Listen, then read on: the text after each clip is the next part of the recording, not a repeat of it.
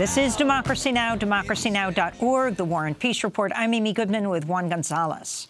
We're continuing to look at the rise of neo-Nazis in America in the wake of the Pittsburgh synagogue massacre and a spate of hate-fueled killings in the U.S. in recent weeks. Still with us is A.C. Thompson, correspondent for Frontline PBS and the reporter for ProPublica. His investigation documenting hate, New American Nazis, premieres tonight on PBS stations and online at pbs.org/frontline. In his investigation, Thompson spoke with Professor Kathleen Ballou, author of Bring the War Home, the White Power Movement and Paramilitary America, on links between the military and Atomwaffen. We're looking at a current group called the Atomwaffen Division, and they are actively recruiting military members. Does that surprise you? Not at all. That's a strategy pioneered by the White Power movement in the period of my study and continued throughout the post-Vietnam period. One thing to understand is that throughout American history, there's always a correlation between the aftermath of warfare and this kind of vigilante and revolutionary white power violence. So if you look, for instance, at the surges in Ku Klux Klan membership, they align more consistently with the return of veterans from combat and the aftermath of war than they do with anti-immigration, populism, economic hardship, or any of the other factors that historians have typically used to explain them. Nationalist fervor, populist movements, those are all worse predictors than the aftermath of war. Tend to correspond then with an upsurge in white power, white supremacist activity? Always, yes. Wow. Ballou outlines a long history of military men who became key figures in the white power movement. George Lincoln Rockwell, World War II veteran and founder of the American Nazi Party. Richard Butler, World War II veteran and founder of the Aryan Nations. Louis Beam, Vietnam veteran and Grand Dragon of the KKK. Timothy McVeigh, Gulf War veteran and Oklahoma City bomber. It's important to remember, too, that returning veterans that join this movement and active duty troops, we're talking about a tiny, not even statistically significant percentage of veterans. But within this movement, those people who did serve are playing an enormously important role in instruction of weapons, in creating paramilitary activist mentality and training. When we speak to people involved in this movement today, they talk about leaderless resistance. Can you explain that to me? Sure. Leaderless resistance is basically what we would understand today as cell-style terrorism. The idea that you can recruit a small number of committed activists, organize them, and then they will behave on their own in a cell without direct ties with movement leadership.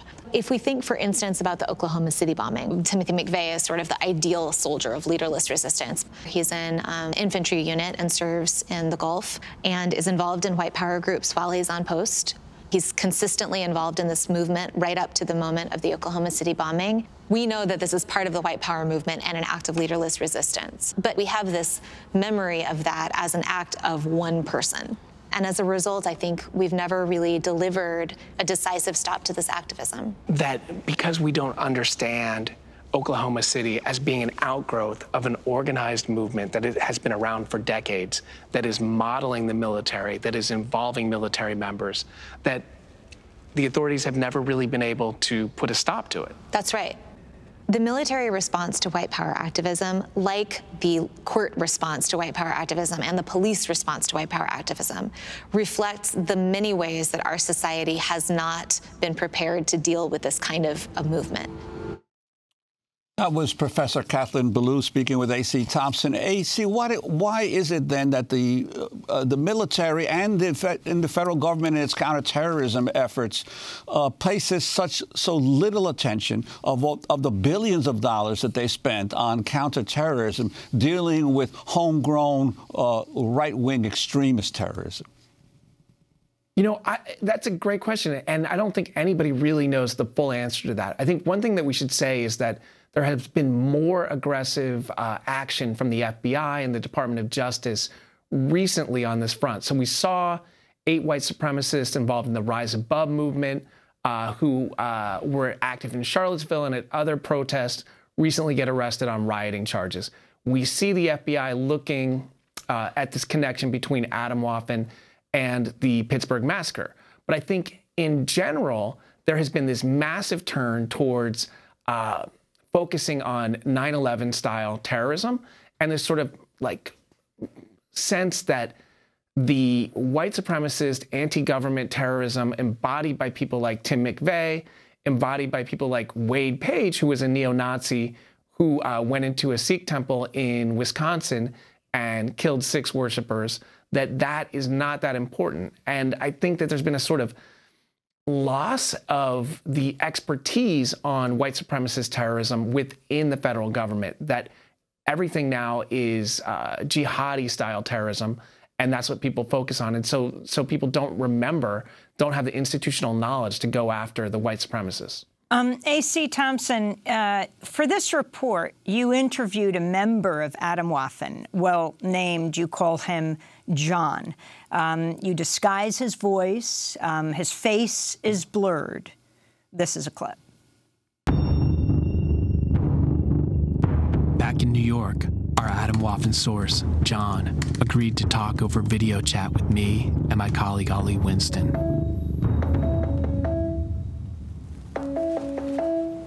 So Atomwaffen Division is a Nazi extremist group seeking to spread terror.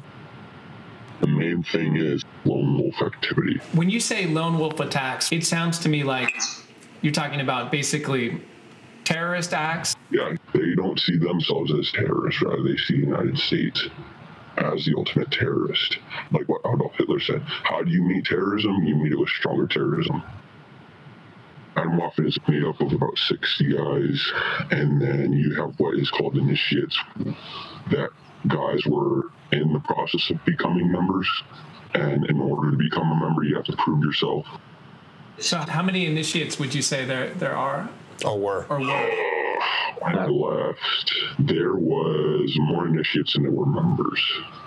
So that tells you anything. All it takes is one guy to snap in to do something like that. That's what Dylan Roof said.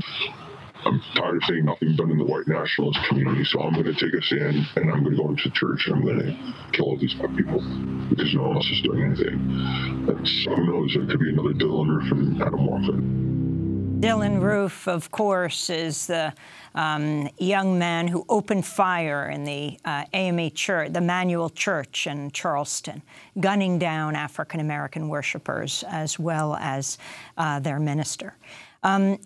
A.C. Thompson, you disguise John's face, his voice. I mean, this journey you go on, confronting white supremacists or those who want to talk about them, is dangerous for yourself as well.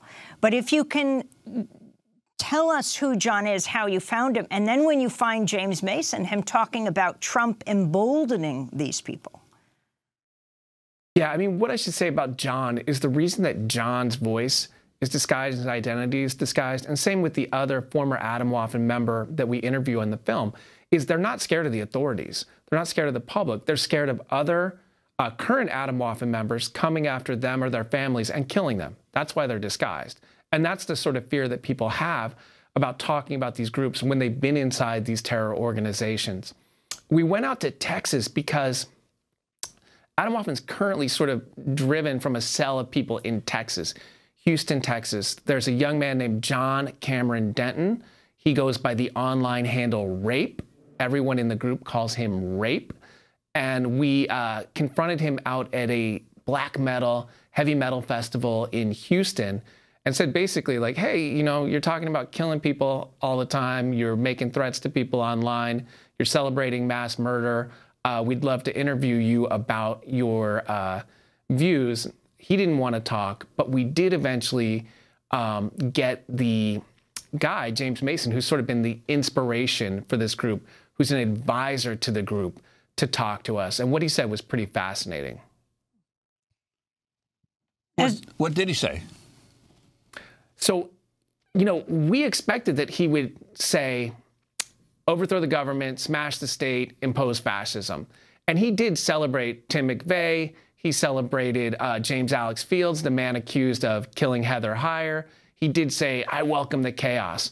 But the thing that he said that surprised us is he said, but you know, I'm sort of reconsidering these days. We have Trump in office now, and I really see Trump as an ally. So I don't really know where things are going to go from here. And I'm sort of rethinking my philosophy a little bit. And that surprised us. That was a little bit of a shock to us. AC, very quickly, you have the Thousand Oaks killing of 12 people. That man served in the military. Parkland, he was in JROTC, the yoga studio killing in Tallahassee. He was in the military. In the last 10 seconds we have, how do you think this can be dealt with? Yeah, I think one key thing is that we need military authorities to really keep an eye on the types of people coming into the service and the things that they are doing in the service. And we need sort of general thoughtfulness and vigilance on this. I want to thank you so much for being with us. Again, A.C. Thompson, correspondent for Frontline PBS, reporter for ProPublica. His investigation, Documenting Hate, New American Nazis, premieres tonight, Tuesday night on PBS stations, online at pbs.org/frontline. That does it for our broadcast. Democracy Now! Produced by Mike Burke, Dina Guzder, Nermeen Sheikh, Carla Wells, Tammy Warnoff, Sam Alkoff. I'm Amy Goodman with Juan Gonzalez. Thanks so much for joining us.